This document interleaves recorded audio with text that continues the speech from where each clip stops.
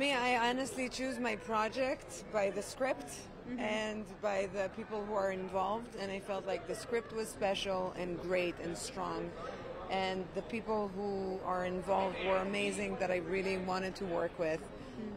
So I said yes, but I think that actually having this huge IP behind us only contributes to what could be the success of the movies, because it already have such a large, scale of fans and audience. So I hope everyone are going to love what we've created.